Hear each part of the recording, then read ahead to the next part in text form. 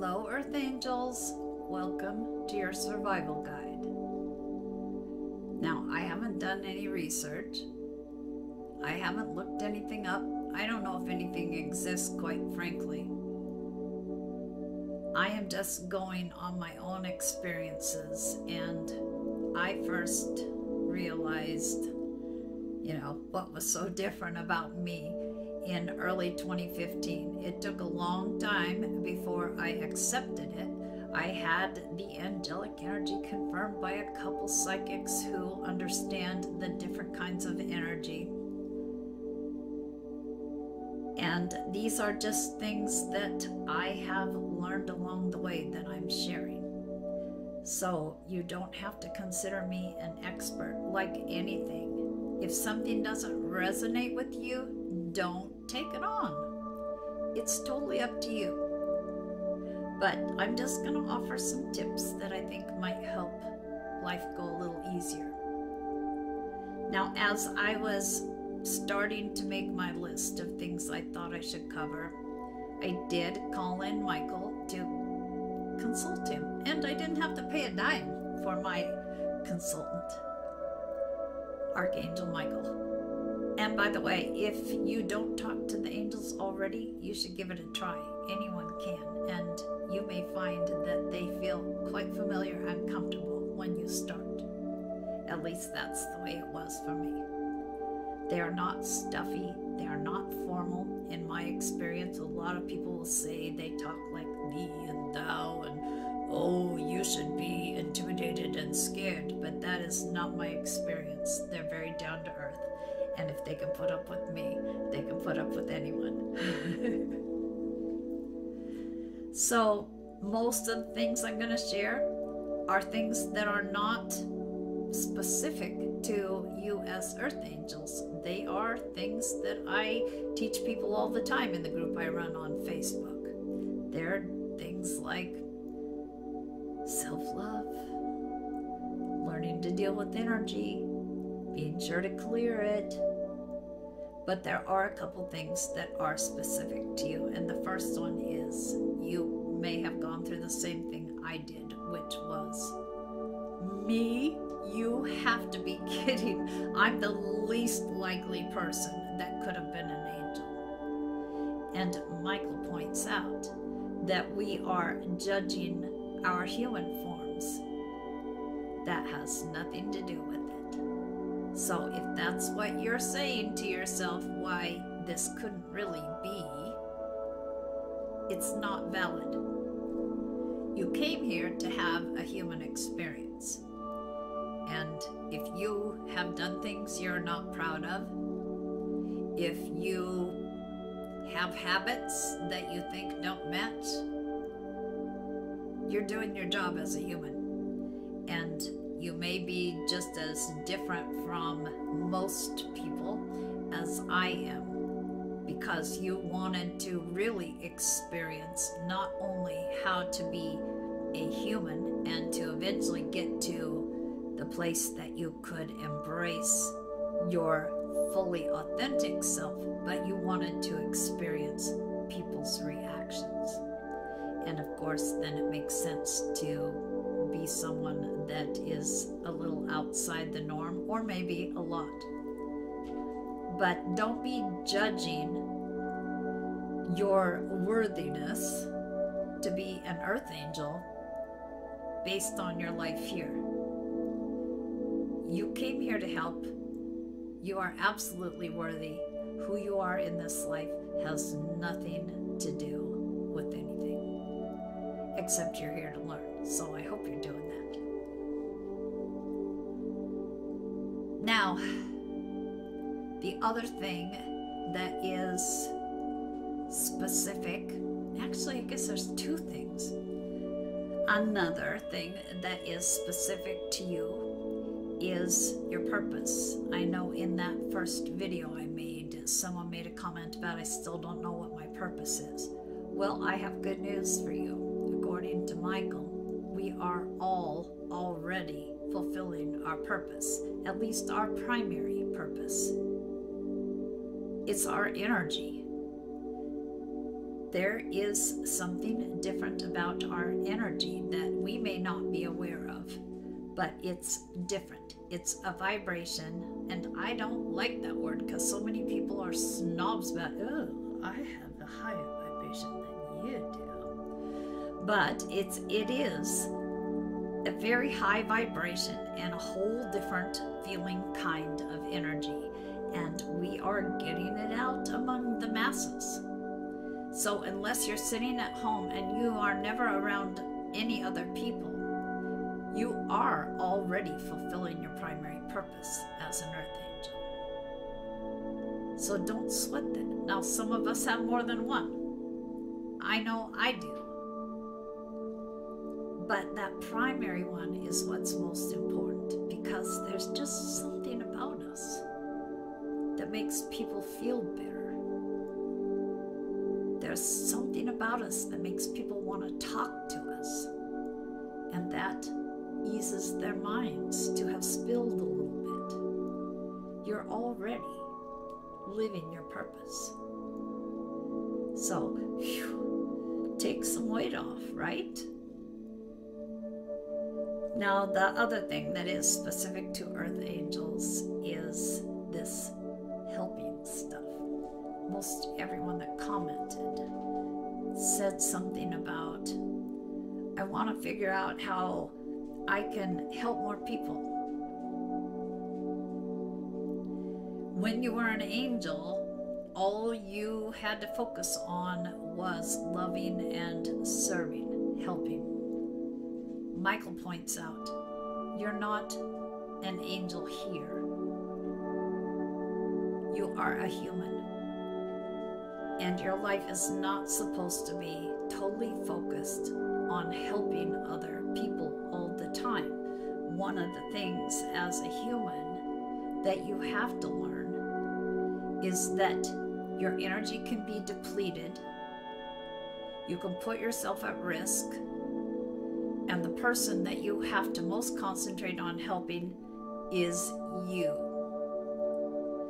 So that is a mindset that's really important for you to examine right now. You are defeating your purpose if you are neglecting yourself, if you're putting everyone else ahead of you, if you're not focusing on your own healing, you're not doing what you're supposed to do. This is just as important as anything on the list, more important, really. Yes, we like to help people because it makes us feel good and because there's something in us that knows this is what we have always done. But Michael says, yeah, but when you were an angel, anything you wanted to accomplish, you could without effort. You didn't have to expend any energy as you do as a human. You were energy, and it never was depleted. You are a human now, and when you help people who don't give any energy in exchange, and it's not just any energy, it has to be, somewhat close to an equal exchange. You are leaking your own life force energy.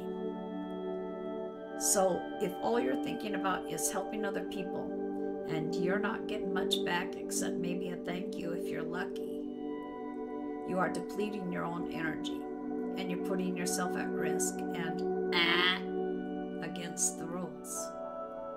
And we all do it until we figure out we're doing it and that we can change that.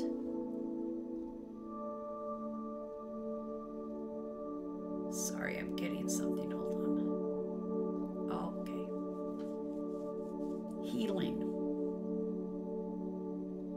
We learn when we start to think of ourselves as a healer that we cannot heal others until we heal ourselves. And I don't mean totally, because, we're always healing.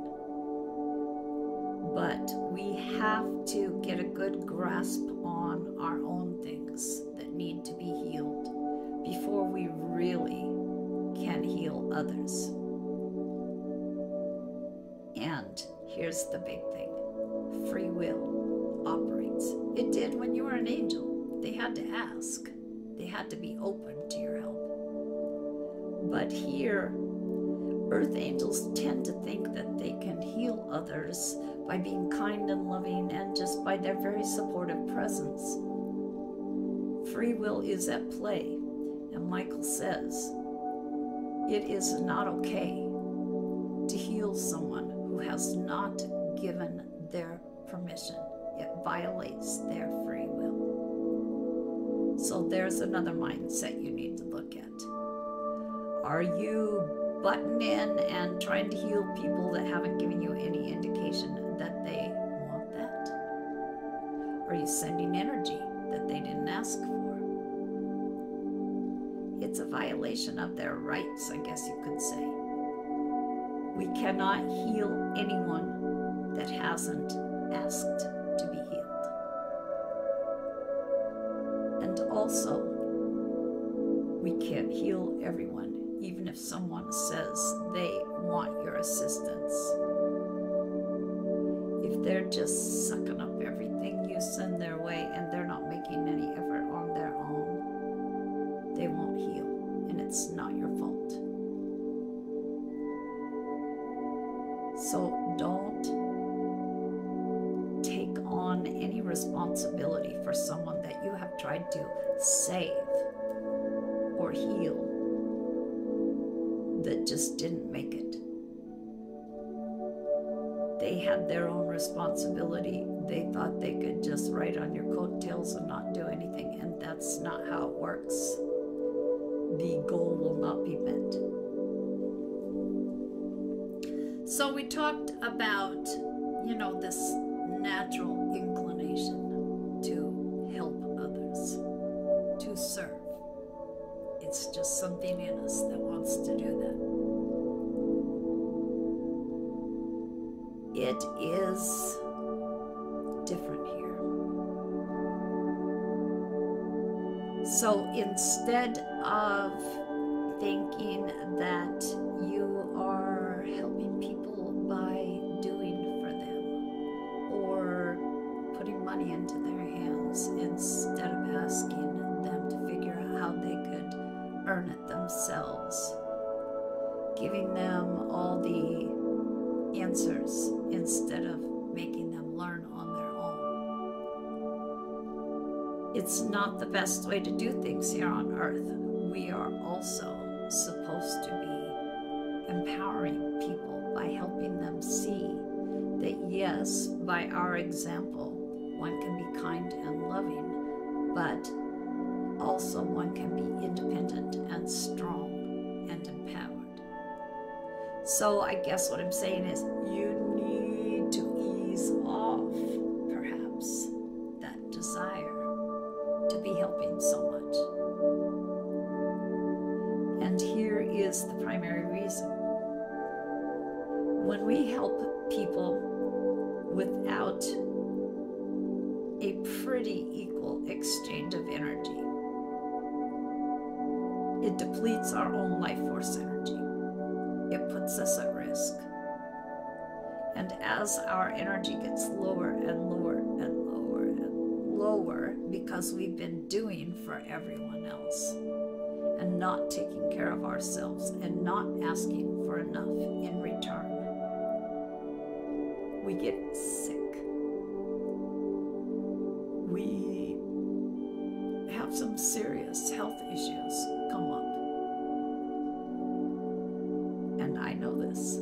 I've had so many surgeries. I have so much wrong with me because it took me the longest time to figure out. I was having my energy depleted by giving too much.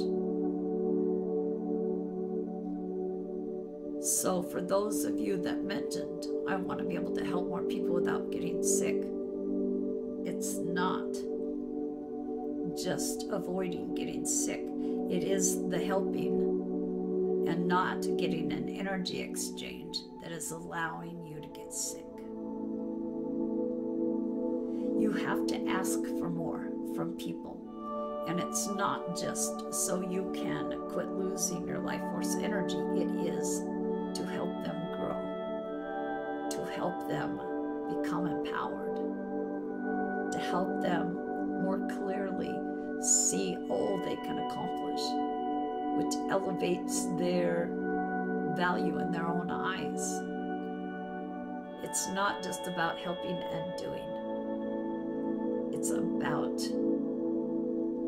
stepping back like you would with a child that's learning to ride a bike, letting go and saying, look at you, you're doing it all by yourself. You know, if you've ever seen a child's face when they first realize you're clear back here and they're riding like crazy, the joy is incredible. Yeah, they might get so excited and distracted they fall. You know, I think that's a pretty common occurrence when they realize, oh my God, I can't do this on my own. But it's that we're trying to do for everyone here. If we can quit sacrificing ourselves, basically that's it. As an angel, you could do all this and it didn't hurt your energy. You weren't sacrificing a thing. As a human, you have to do things differently. You have to take care of your own energy. And you have to remember that doing for others is not healing them. What would heal them is to help them see themselves as more special and strong and capable, which elevates their self-esteem. And pretty soon they can accomplish more and more, and you have made so much of a difference in their life by allowing them to do their own work. I hope that makes sense. I think it makes sense. Yeah, basically, we just are born people pleasers. And we have to back off that. We have to make self-care a priority, and that's been a very hard one for me, but I'm finally getting it. We have to be aware of our energy being depleted and change things so that that doesn't happen. And, you know, I used to leave gaps, I guess, in my protection against taking on energy because I wanted to be able to pick up around me those that might need my help. I was like, you know, the lamb being led to the slaughter, but I was leading myself. These are people that weren't asking for help. And I finally learned to ask, is there anyone that I could do anything for? And leave it up to them if they wanted to indicate they could use some assistance. We can't just butt in. We can't just take over and think we're doing the right thing. We're not only violating their right to free will, but we are disempowering them and we're hurting ourselves. Now, I'm not even talking about energy vampires, and that wasn't on my list, or if it was, I can't see it. There are people that are specifically coming for that good angel energy. They may not know what it is exactly, but they know it's good shit. And they are intending to take your energy by asking. And we think of vampires as, you know, with the teeth and the biting the neck and sucking the blood. And so we think of only people that appear to have very obvious bad intentions. And as I have found recently, that is not the case. I don't know if this happens to you, but I have a lot of people that tell me, I don't know why, I'm just drawn to you. People that flatter you, that, you know, boost your ego, that are always wanting to hang out with you because you are so wonderful also can be depleting your energy. So you may be suspicious of one kind of person, and it's actually not the person that is taking away your life force energy. You know, if your antenna go up and you think, really? Aren't you laying it on a bit too thick for not even knowing me? There's a sign that you should be paying some attention to your energy level. If you aren't doing it already, you need to have strong boundaries. You are going to have to tell people, you know, I am flattered and thank you for admiring me, but, you know, I need some space, or something about this just isn't ringing true for me. Well, I guess, you know, that would be insulting, but you could say that if someone wouldn't listen to the first things you said. You know, you have to find a way to let people know you only have so much of you to go around. We have to set boundaries. And again, it's not just to protect ourselves from the assholes. It can be the sweetest people on earth, but they are still soaking up our energy by asking for our time and attention. Okay.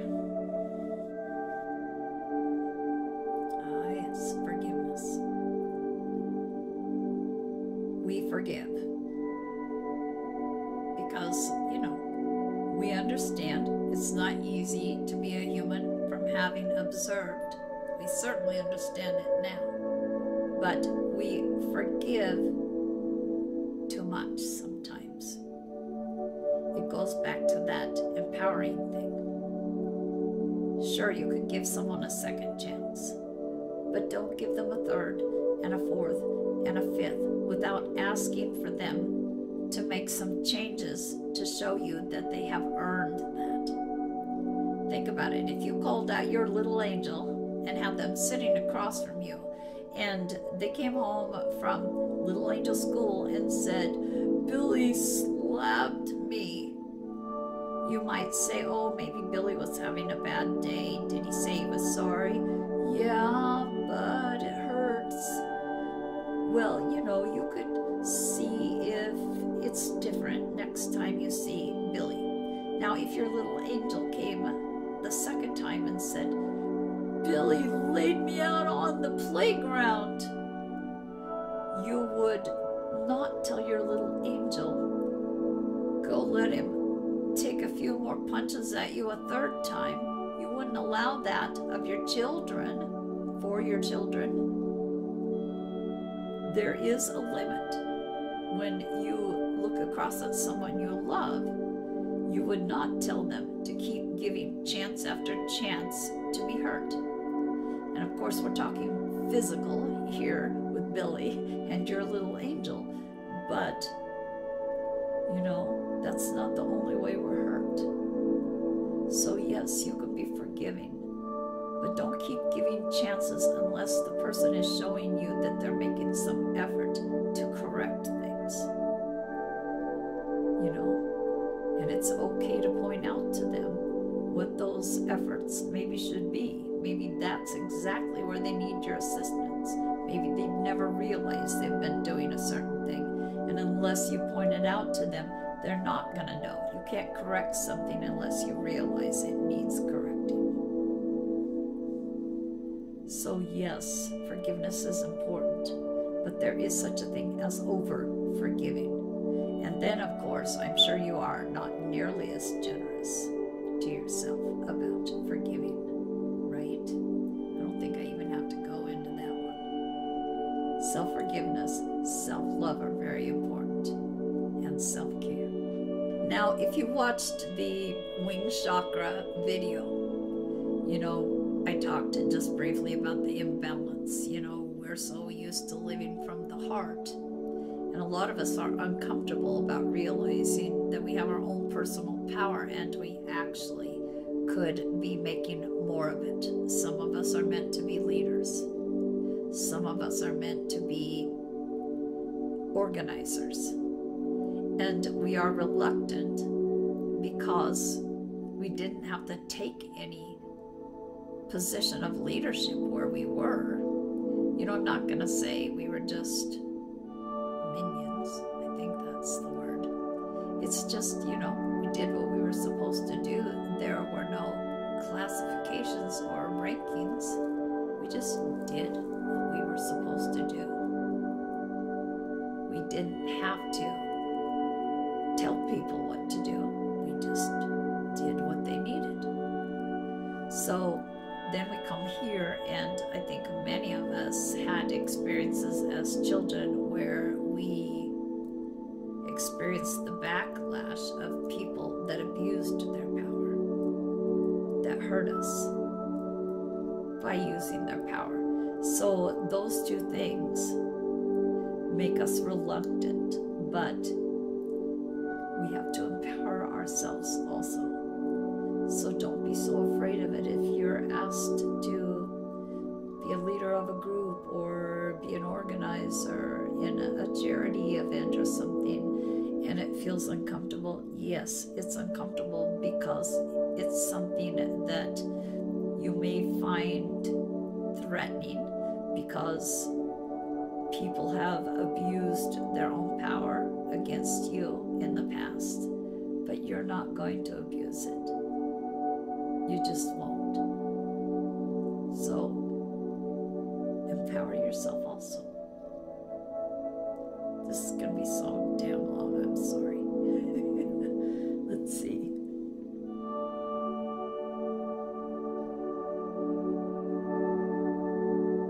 Oh, yes. Well, a lot of us are so hard on ourselves when we fail. No one likes to fail, but think about it. We never failed where we came from. We accomplished anything we wanted to, anything that was asked of us, and we never failed. And then we came down here to be humans, and oh yeah, being a human, you fail. So try not to be so hard on yourselves when you don't accomplish something. Remember, you're a human.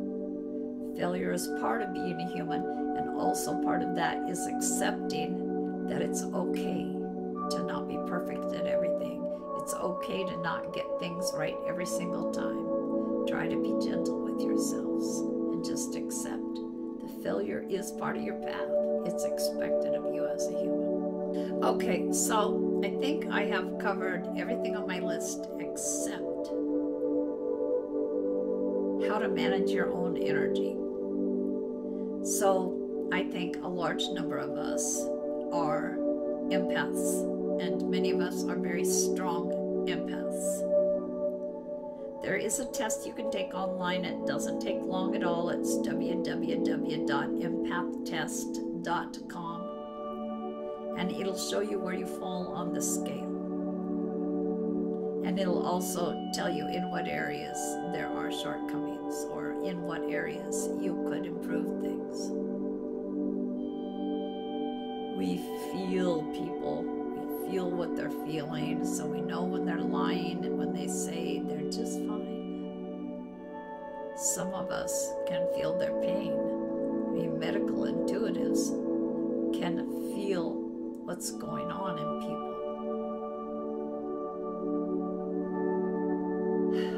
It's a tough one because we feel like we're just being kind to listen, but the problem is we take on their energy.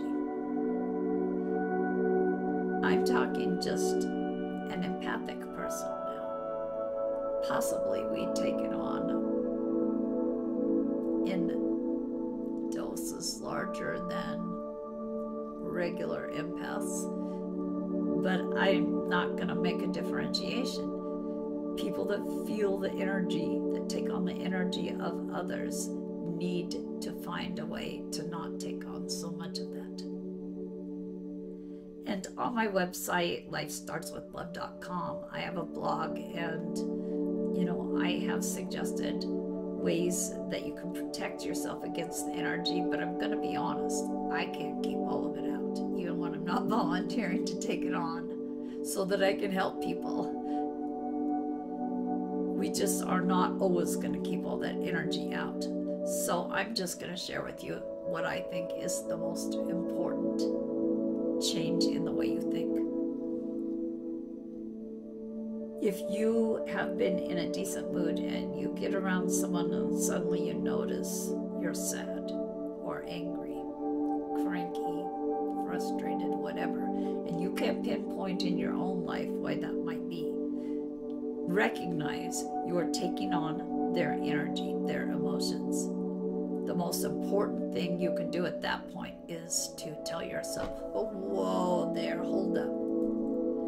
That is not my energy, and I'm not taking it on. Now, some of you are going to be saying, oh, if I could help them by taking on their energy, I will. Here's the thing. You don't help them by taking on their energy. You do not take anything away from them. You take it on yourself. They still have what they started with, and it starts to hurt you, and you are even less capable then of helping them. So there is your first thing to always do is say, hold it. It's not mine. I can't help them by taking it on. I am not going to take it on. But the other thing is, like I said, we always take it on, even when we're aware of this stuff. It's really important to clear your energy. And here I am going to tell you to go to the blog and look for the Down and Dirty Energy Clearing blog post, because it's complicated and I don't want to really go on so long that you're sleeping. We have to take responsibility for what energy we are soaking in from other people. We are literally like sponges. What I really needed to emphasize to you is it's not helping them. It is not decreasing their suffering. Yeah, if they talk to you and they're unloading a bit, they might feel a little better, but they still have that energy, and now you do too. And the more and more you take, the less efficient you will be at being there for other people. So, if you've flown on a plane, and you've probably heard this before, the flight attendant does their spiel, and they always say, parents, you need to grab the oxygen mask. And the parents are all outraged. How could you say that? Of course I'm going to give the oxygen mask to my child. And the way it is explained is, your child won't be able to help you. If you take the oxygen mask, you can help your child and yourself. If you give it to the child, sacrifice your own well-being, your child's going to be screwed when you pass out. It is important that we remember to grab the oxygen mask first for ourselves. And then, in a healthy way, we can help other people. But if we don't, if we're always handing that mask to them, we're going to lose so much energy that we're no good to anyone, including ourselves. So managing your energy is extremely important. And now this isn't on my list, but here it is coming in. So let me tell you. Something cannot be an important mission for us if it doesn't bring us happiness and joy. So if you are going to be looking for that other thing you believe you're supposed to be doing other than just spreading your lovely angel energy, it's not going to school and, you know, dealing with the drudgery of this and that, unless it just really lights your fire. If you're doing all the schoolwork and you're putting the years in to do something that brings you joy every day, that's something different. But it is not a 9-to-5 job that you can't stand. If you you have another mission or another purpose that you're supposed to be doing in this life, think about the things you love to do, or that you think you would love to do if you're wanting to experiment a little bit. But don't get on that sacrifice idea and go with that, because I can guarantee that is not what you're meant to be doing. We are all supposed to be finding a way to live our bliss. And that includes our mission. If something feels like sacrifice, if it doesn't give you pleasure, if you're just doing it because you think you're supposed to, it ain't right. So keep that in mind. And I'm going to encourage you now to haul out your little angel and start doing more things that make you happy. When you cater to that part of yourself, you know, where you're walking around the house humming and you realize, I feel good, then you're on the right track. There probably are other things, guys, but you know, I'm over a half hour now and I do go on. I think I have covered everything on my list. Oh, I just noticed one. Humility. You know, we're humble. Most of us are too humble, though. It is okay to be proud of your accomplishments. You don't have to poo-poo what you've done. It's okay to say, hey, you know, I guess I'm kind of cool. Or hey, I'm proud of myself that I did this. You don't have to hide your light. You should never hide your light. If you're proud of yourself, that will reflect out. If you're happy, that will reflect out. If you are taking care of yourself and nurturing yourself, that will reflect out. We got that good shit energy. And the happier we are, and the healthier we are, the more of that we can spread. I hope that helped. Now, I don't have any intention of being the healer of all earth angels. I can't do that. I have trouble with my own energy. I am learning to conserve it, but I will guide when I can, but please don't look to me for all the answers. Look within. Start talking to your angels. If you aren't already talking to your spirit guide, establish that connection. You will never regret it. But you have all the right instincts. You just have to learn how to trust yourself. So start now. I'll help when I can, but I will set boundaries because I have to. I've been in dangerously low energy status just very recently. And it is a literal threat.